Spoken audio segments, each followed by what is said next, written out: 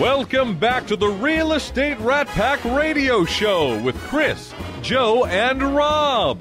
The crew is taking your calls, so dial in at 1-800-808-5548. And welcome back to the Real Estate Rat Pack Show. You know, time flies when you're having fun. And we are having fun. You sounded so serious. We are having fun. Well, our next guest, I've known for a good while, a great realtor with Keller Williams Premier out in Katy, Tim Sojka. Welcome. We met Welcome at to the show. same barbershop. I got to tell you, I feel cooler just for being here. Yes. Well, your coolness level has gone up. Way at up. least, you're probably hovering around a 9.5 now. Yes. But absolutely.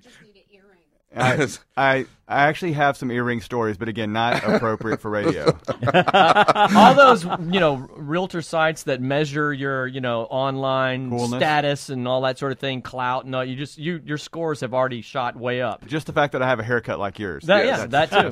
That too. Well, one of the things that you see, and I tell everybody, Tim is one of the top agents within the Keller Williams Katy area, and what's amazing is everyone knows him because of one of two things. Number one, the image that he portrays associated with your cards, your logo, etc. Number two, the great car you drive around.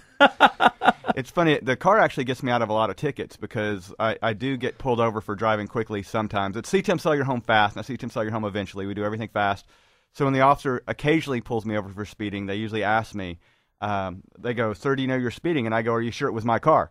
And if you can make the cop laugh, you got a chance. And our officers are wonderful, and I appreciate them wanting me to slow down. I need to do a better job for them. I can imagine you just tell the officer, say, you're looking at Tim sell a home fast. I got to get there first. Yeah, absolutely. That is funny. Well, Tim's got a great reputation out there, and he's got what I call it the clown card. Yes, it's sir. It's completely wrapped, and Right. it's distinctive. You can't miss it.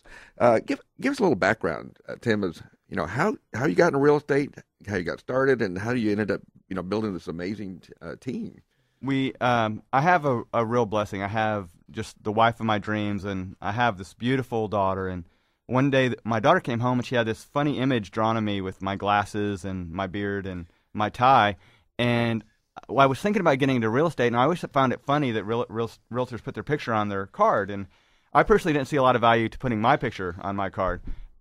So we had this really funny image drawn, and my wife and I are having a conversation. I said, wouldn't it be funny if we put this ridiculous image of me that Abby drew on our card? And my wife said that would be funny. And we called my father-in-law, who was a broker, and we ran it by him, and he said that's the dumbest idea in the world. Perfect. And if your So father, you knew that was the right thing to do. If your father-in-law hates it, you kind of got to roll with it. Absolutely. And so you got into real estate in 2005. Kind of the neatest thing, we haven't been in this very long. We got in at 2005, and I sold 76 homes my first year. And I remember saying to myself, well, this is easy. And this is not. And then the mortgage crisis came, and then it became a little harder. But it was really interesting. The one thing I found in real estate, if you really worry about money, you're not going to make any. But if you worry about putting other people's needs ahead of yours, people get caught up in our marketing and people get caught up in our humor. But I think anybody who builds a good business from Grand Slam here to all of us in the room, you put other people's needs ahead of yours, and your business is going to soar. It's I always say the highest calling you can have in life is to be in service of another human being. Period. Absolutely. I would Period. agree. And I think anyone who approaches it that way will be successful. Period. Absolutely. Hey, while I'm here, before I forget about it, the CTIM Cell team will donate $250 to your charity. Awesome. Thank Yay, you very thank you. much. That is awesome. That is really good. Well, thank you very much, because one of the things we tell everybody is during this time, obviously the holidays, it's extremely important to be able to give, and your donation is greatly just a lot of appreciated. Man, I forgot Yes. to mention the March of Joe. Yes. The March of Joe. The March of Joe. Wow. Tim, I mean, Unijoe. Unijoe? Got a couple good foundations. That and you obviously sell a lot That's out there. awesome. What have you seen in the market here recently? Obviously, you mentioned you got in 2005. Great years, 2005, 2006, 2007. All of a sudden, the mortgage crisis came. Describe a little bit about what's been going on here recently. The most interesting thing that could happen to the market, I think, happened to it. The market was literally in 2005, 2006. If you could fog a mirror, you could buy a house. You remember those times. I remember those days. Yep. And a lot of builders got caught with a lot of inventory on the ground. Right. And when the mortgage crash came, a lot of people went out of business. And I mean, a lot of builders went out of business. Oh, yeah. And the builders that were left got tentative. So in 2008, 2009, 2010, they didn't know it, but they weren't building to the jobs that were being added to this market. Correct. Well, in 2011, for every 12 jobs that hit the market, only one house was built. Well, for every 2 homes that hit a market, you're supposed to build 1 house. So for every 12 jobs that hit, they only built 1 house. So now they're behind. Right. In 2012, for every 4 jobs added, they only built 1 house. And people go, they got caught up. No, they didn't. They fell further behind. Right. So that article came out in January of this year in the Chronicle that said, oh, darn, we're out of houses.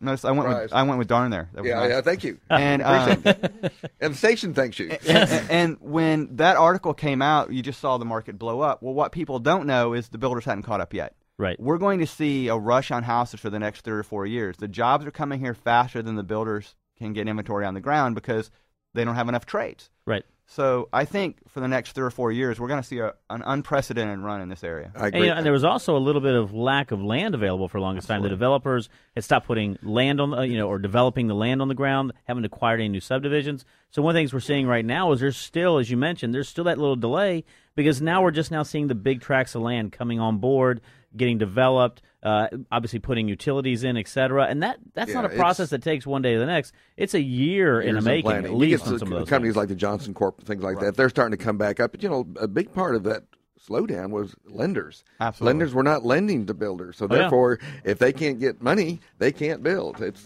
that simple. And I can't stress, the market still hasn't caught up. Right. The right house hits the market. We don't have 1 or 2 offers. We have 10. Right. Now, there's some homes that'll sit on the market a little longer because people may be a little more ambitious than even the market. But if you get your home priced right and you have power marketing behind it, if you have the right real estate professional behind it and some power marketing, you're going to sell it quick. And you mentioned pricing right. One of the things, obviously, you're an expert in selling homes. Right. And one of the things I always like to ask is, let our listening audience know it's still important, even with multiple offers and everything everyone hears out there, right? It's still important to approach it right and to price your market and your home right to the market in which you're selling it. I think there's only 3 things that sell a house, and none of them are realtors. And there's realtors out there screaming at me right now. It's only the opinion of our guests, and it's not the opinion. The 3 things that sell your house are price, market, and condition. That's it, period. Right. Now, if you get the right realtor, he can get you more money for your house, and he's going to market really hard and help you sell it quickly, which is more money in your pocket, and you get more for it. But those 3 things, price, market, and condition, a good realtor knows you're hiring us to be the toughest negotiator and the best marketer for your house. But price, market, and condition are what truly is going to sell it. Yeah, but if you distill it down, it's price. Because if it's a slow market, but you price it cheap enough, you'll sell it. If it's in bad condition, but you sell it cheap enough, you'll sell it. So you really get down to very definitely a price. An ugly $300,000 house is usually a gorgeous $260,000. Yes. I can make it work at $260,000. Well said. So we're looking at, on this show here, we're talking about the things that people don't think about or don't want to think about during the holidays, right? Well, people always talk about how the market slows down, and I think the market slows down a lot because people are always talking about how the market slows down. I don't think that's necessarily the case. In every market, there's a pro and a con to selling, and summertime has a certain pro that a lot of people are just aware of. But as a professional, a guy that's moving a lot of houses and all this sort of thing, people are saying, well, we'll wait till the spring to put our house in the market, whatever, that kind of thing. Talk about that. Why is this a good time right now to put houses on the market, to look at buying a house, whatever? I think your life has to be, getting the most for your house is about strategy, and it's thinking things through. And we're going to have a lot of markets or a lot of jobs hit the market in January. This year, January, February, March was actually the hottest market we saw. It slowed down a little when interest rates went up over the summer. Right. So you never know what time of year is going to be the best time of year. It's going to depend on the job that flow into the market. I think the people who are going to get the most for their house, the best advice I could give them is think strategically. If you're going to put your house on the market in the summer, start thinking about it now. Call an inspector. We happen to have an inspector who's a wonderful sponsor of this show. Absolutely. Ashley Bowles Yes. is in the house, actually. Shameless plug. Ashley Bowles. I highly recommend getting an inspector in your house now and thinking through, getting the things fixed so when your home hits the market, it's going to be in as good a shape as possible. Go ahead and get a realtor to come out. I know one too. But have a realtor that comes out to your house and go ahead and tell you what you need to do to get the most money possible for your house. And one other holiday tip I want to give is, like I said, it's important to be strategic, but also it's important to think things through. If you're buying a new home or have bought a new home, one thing people don't realize is most new homes have a 1-year warranty. Right. Get an inspector to come in at the 11-month mark. Get the inspector to come in, do an inspection, and your builder's going to come in and fix everything. If you do that inspection after the 1-year mark, you're going to fix a lot of things. So really think our inspector is vigorously nodding his head in the background here. So I think it's the people who make the most money on their home really think strategically. They're thinking, I'm not putting my home on the market next week. I'm going to put it on the market 4 months from now. Go ahead and get the realtor in your house. Go ahead and get the inspector in your house. Go ahead and get the vendors in your house. So when your home hits the market, it's off the market in a short period of time. Right. I went to school in a small town, and when we got someone new in town, they were exciting because they were new. Houses are like that. You want to be the new guy or the new girl on the market, and you don't want your home to sit on there a while. So when it hits, it needs to be ready to go, period. And, and one of the questions you mentioned earlier, obviously, as you said, at the very beginning of the year, rates were a little low, and then they moved up a little bit. I still tell everybody, and what's your opinion of this? Rates are still extremely low. They're still fantastic. When I graduated college, if you could get anything below a 10% rate, that was fantastic. And now people are griping about 4.5 or 4.75. It's $20 or $30 a month. It's not a lot of difference on most houses. I have an investment property that I just bought, and it was one of the best things I just bought. And I could have actually gotten a lower rate on the house, but my person came to me and said, okay, we can give you a lower rate, or we can kind of reverse it out, and I can pay basically all your closing costs, and you pay a little higher rate. Well, I know I'm only going to own that home 7 years. Right. It would take 10 years to get the money they gave me in my pocket back, $20 or $30 a month. Correct. It's not about – the rate is important, don't get me wrong. But people get caught up in that. Don't.